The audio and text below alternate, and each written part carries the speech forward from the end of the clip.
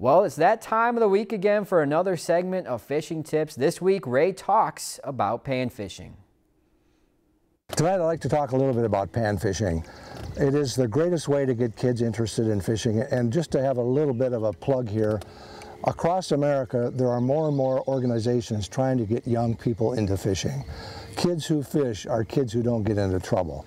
And the easiest fish to try to catch and to learn how to fish are the panfish. And in the early spring, in May and June, we see the panfish coming out of the deeper water into the shallower water when the water's warming up. And people think, well, they're always going in to lay their eggs. They're not going in to lay their eggs early. They're going in to feed. They're going in to try to eat things that are along those shorelines. And then when the water temperature gets to a certain level, then they in fact do go in and start making nests and laying their eggs in those nests, especially the crappies. Sunfish are later than the crappies, but it's a great time to fish those because you can visually fish them. You can go into shallow water and you can see them in the water. And one of the easy ways to just start finding out if the fish will be biting is just take a rod and any kind of a small jig. This happens to be a little puddle jumper that we have on here today, but you can start out by not using a bobber. Just go out into the water and start casting along and seeing if you can find them.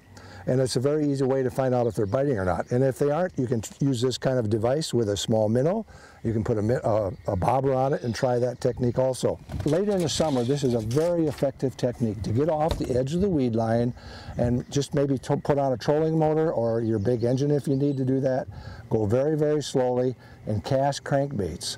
And the crankbaits I have here are bigger than I would use. And these are great ways to start covering ground and finding out if the panfish are active.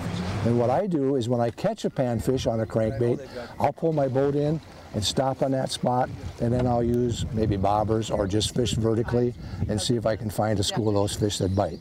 So don't overlook little tiny crankbaits, and you'll be amazed sometimes how big you can catch a bass or even a northern on these.